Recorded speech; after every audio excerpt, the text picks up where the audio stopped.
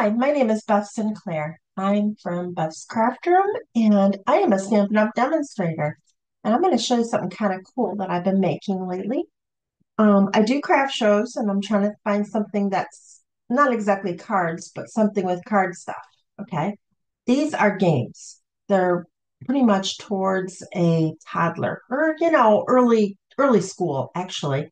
Like 3, 4 year olds, that's kind of how this is kind of expected for. Because for an older kid or an adult, it would be too easy. All right. I think we all remember this match game. Okay. You have cards, and here, I tell you what, I'm going to do the hippo. So I'm going to show you. I also made these boxes.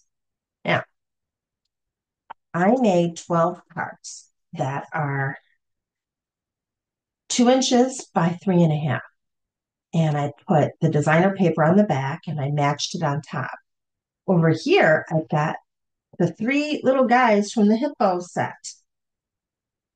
Okay, I did a lot of retired stuff, but I also did a Halloween one I'm going to show you. All right, see how those two match? See how these two match? Those two match? Okay, there's six of them, and then they're doubles.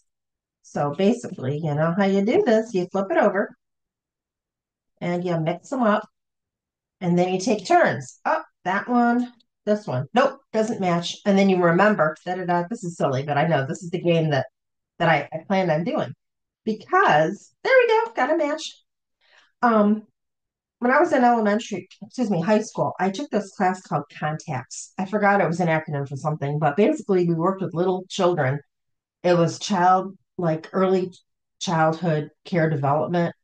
And I remember one of the things I learned was matching like items is a very beginning skill. And I believe it's for math, you know, it's like a pre-math skill when you match things. Um, Back then I was using felt and a felt board and making a bunch of little animals look like male and female so that they could match them. And that was my little math lesson. Okay, so it's kind of cool that a lot of stamp sets have three of something because then you can do 12 easily, as you see what I've done. I'm going to show you this one I'm doing. This is my latest one. And I'm using the Playful Ghosts because I wanted to make it Halloweeny. And it's nice because there's not a whole lot to color in some of these because ghosts are white. So it makes it a little quicker to put together. All right, I've got 12 pieces here. They're basic white. They measure 1 3/4 by 3 1/4. Then I've got some Highland Heather. I did use a lot of paper, it seems like, but I gotta be honest with you. This stuff, a lot of this was scrap paper. Now, why do I say scrap paper? Because when I make cards and I cut things from it, I put it in this little bag. And I have a drawer full of all the colors. Actually, I've got 3 drawers full of colors with little scraps of stuff. And a lot of these I cut in this size because they're bigger.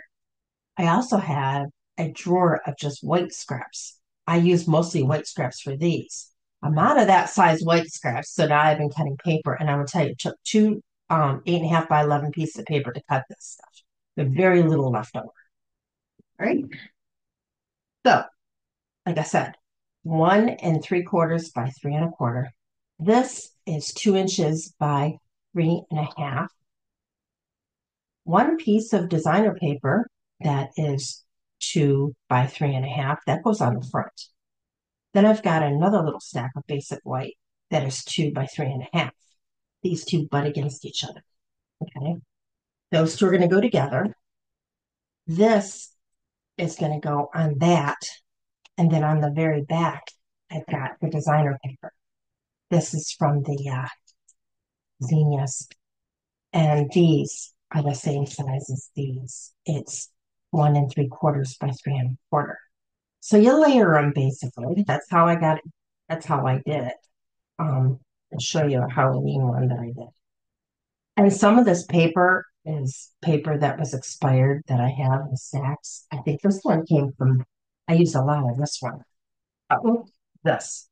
It's the Dandy Designs, and it might even be in the clearance rack right now. I'm not sure, but it's got a bunch of little colors with different stuff that kind of remind me of Halloween. So I got the stars. Another nice one I noticed for this set you can use that. See, it's orange with little stars. There's another one the back of that. That's, current. You can probably get that, now as long as it's stocked. So I'm gonna open one of these again and show you. Ta-da! See, that's how it worked. And also, these are laminated. You can tell they're kind of shiny. I wanted to make them durable. And since it's white and you get sticky fingers and stuff, because I'm selling these, so I wanted them to be nice and durable. So I have an old Xyron machine, which I don't know if you've ever, it's called something else now, but oh, this is probably 10 years old. It's I know my camera's not too big, a Xyron machine. And I got an insert for it that's lamination. So I did it that way just because I'm making it craft show available or, quality, basically. All right. And I also did it with that one just to give it a little finished look. But if you're making this for a child or something, you may not want to go on all of that. All right. So what I do is I take two of these. Let's see, I'll grab the pumpkins. I got four of each one. Okay. Two of them are going to be alike and two of them are going to be alike. And these I'm going to make, I need orange and I need a little pumpkin pie and I'm going to do a little bit of pecan pie. That's pink. Oh, and also a little bit of lemon out. So those are the three colors I'm going to use on these. It's two of them.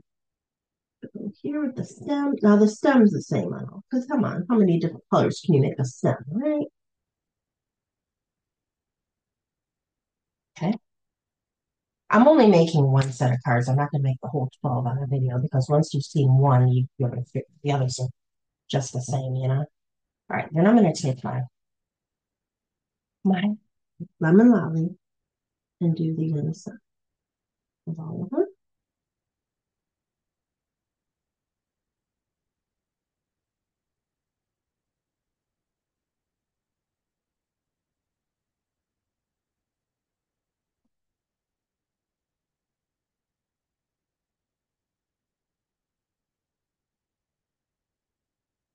Sorry, I know coloring isn't very interesting. There, all right. Then I'm going to paint them orange. Or, you know, orange pumpkin pie. You can use, well, not all of them. I'm going to paint two of them pumpkin pie.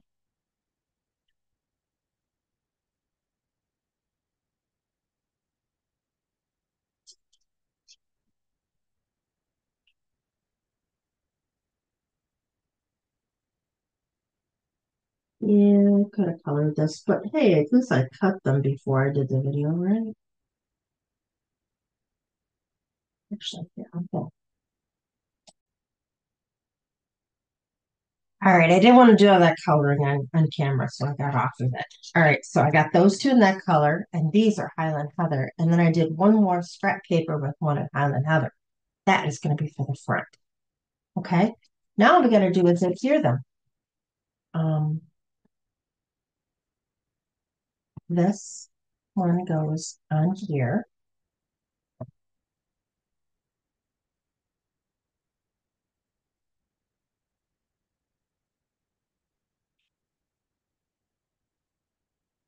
Actually, you know what? I'm going to flip it over.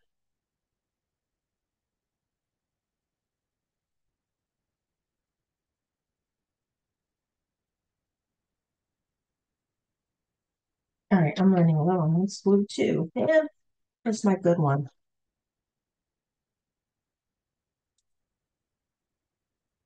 Well, I tell you, I've been using too much glue lately doing this stuff for me. What was the one I just got?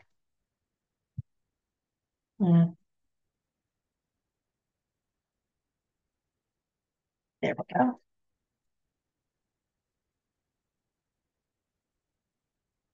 All right, okay, let that dry. This one is the same size as that purple, so I'm gonna just Glue on that. And I'll butt it up against it. Once in a while, you're not always perfect in cutting them. This one looks pretty good, but sometimes I trim around it. Like if I do this, I see the white, I'll trim it. I've done that on a couple. This one doesn't look too bad. All right, so I've got those three. Then I want this. Oh, not this one. Oh, wait a minute. Hold on. That's too big. This one goes here.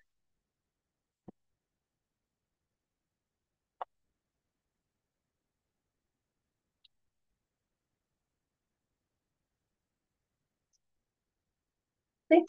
And one card of me. And then you just do these others just like that. And if you want, you can do it like this is another way I did it. Instead of starting from the front, I start from the back. I put this on here, do a couple of them, because I'm going to just do these four, and we'll call it a video. So three more.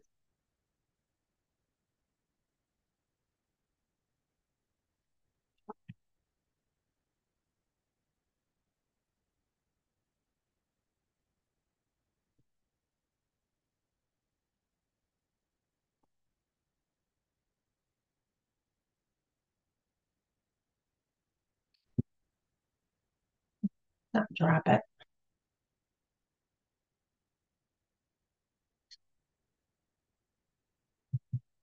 Okay.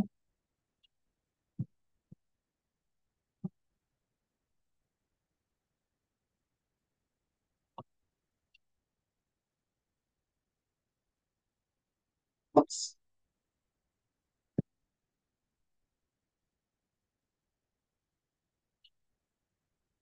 You could adhere. What's wrong, Mike? You could adhere this any way you want. I mean, with as far as glue, you can do sticky tape, you can do stamp and seal, you do whatever you want.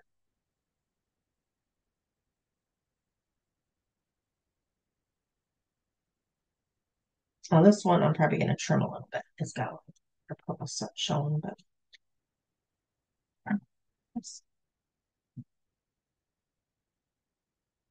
nobody's perfect.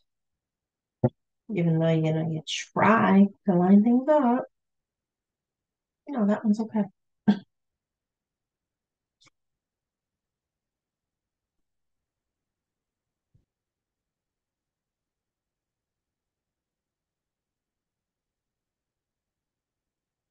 never make them too short. I make them a little big.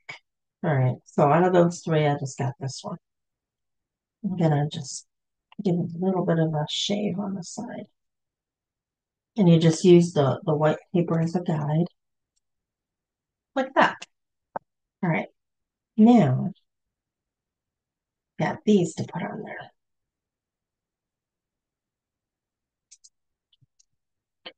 When you're doing a smaller paper, smaller size paper attached to a bigger one, always put glue on the smaller one. Oh, well, wrong side. Oh, what am I doing? Let's do. And,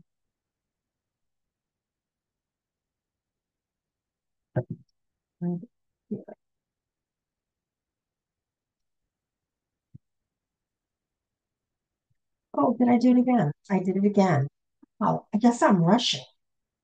It goes here.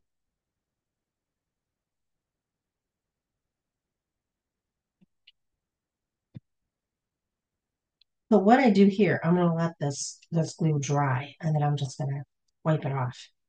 So I'll tell you what, we're gonna just have these two as the ones that I was doing with today. These two, I'm gonna have to do a little bit. Oh, hold on. I'll put this here. You know what? Where's my silicone mat? Silicone mat to the rescue.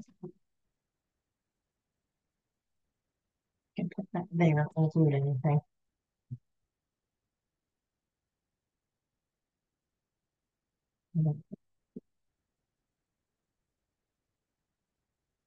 Okay, so as long as I keep it on this mat, on this one on this mat for now until the glue dries. I've got 4 done.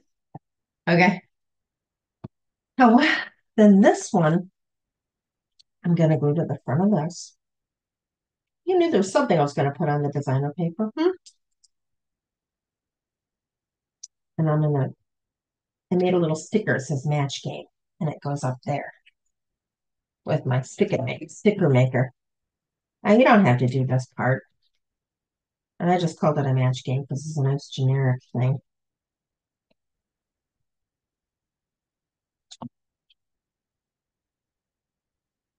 What's nice about these, though, if it's a little crooked, you just pick it up and place it down again.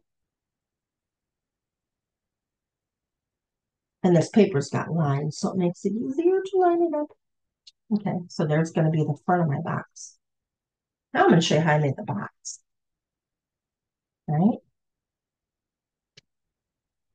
By the time I'm done, these glue will probably see it'll come right off. I just wipe it right off when it's done. I have to jump. All right, so I've got 2 pieces of paper. This is actually 110 weight cardstock I got from Joann's. That's the paper I play with. I don't want to use my Stampin' Up! Paper for this. But if you don't mind, you can use the thick paper for this as well.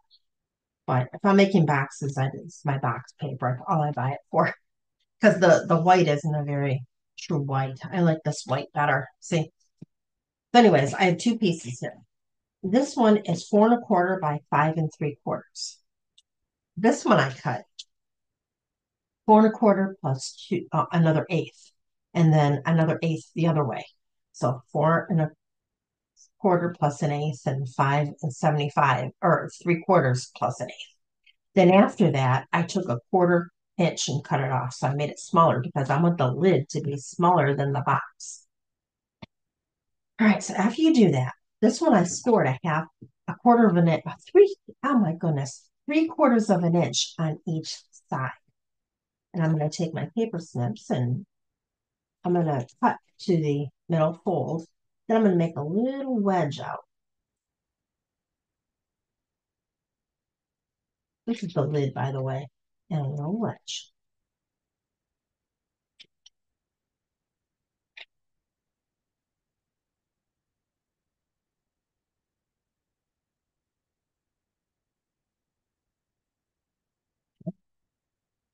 And before you make the wedge, it'd be good to bone fold it. I just roughly folded it before. I want to make sure it's going to be good.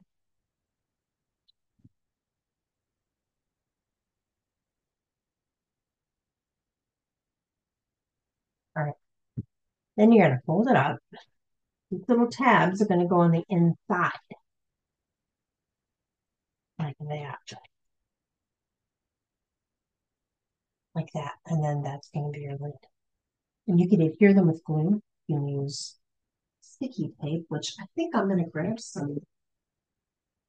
I have sticky tape somewhere. I thought I had.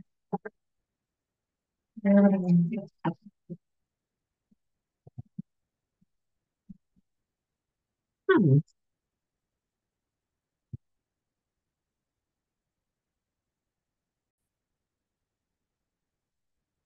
Okay, found my sticky tape. Found my glue.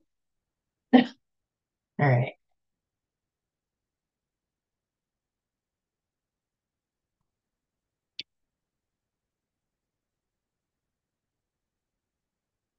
Put this on the tabs.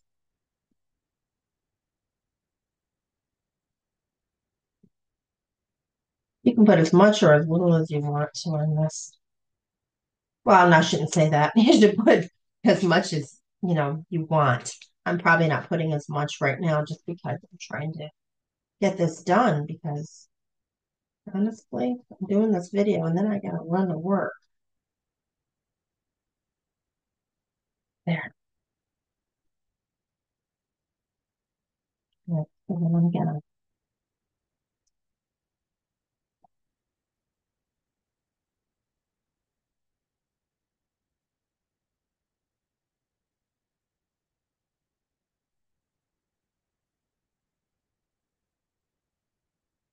then this up.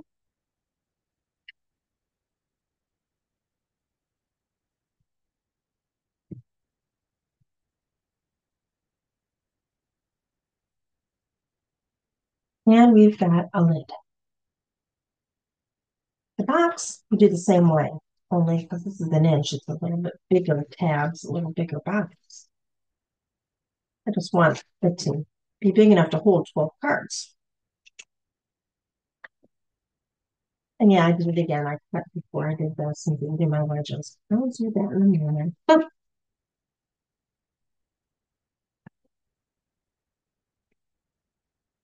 Okay, there we go. My wedges.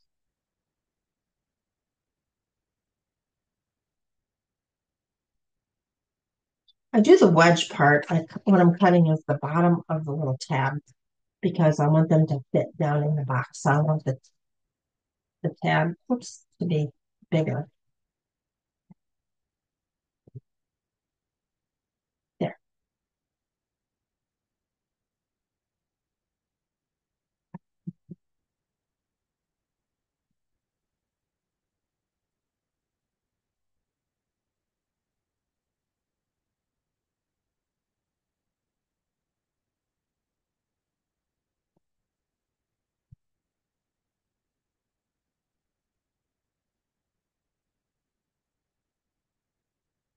Take the little tab off.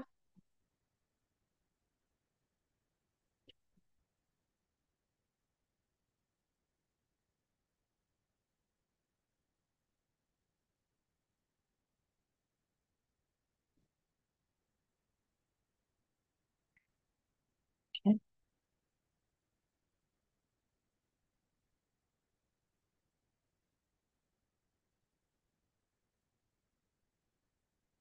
You want the paper to the corner, the edge to the other corner. And there we got a box. And we got a lid. Yeah, into the box and the lid fit. It's not fit, but it fits. I don't want it coming off. That's the thing. So, and your cards will fit in here. This is where I get my glue eraser. It's hiding this corner here, and I guess it's got moved. Oh, here it is. I used it, I guess. Now my desk's a little bit of a mess because I've been on this frenzy making all these cards.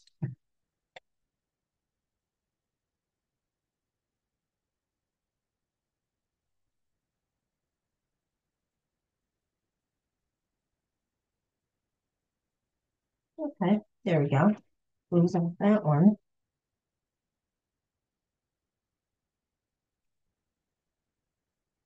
This one, I probably have to read because I don't like the way that's coming out.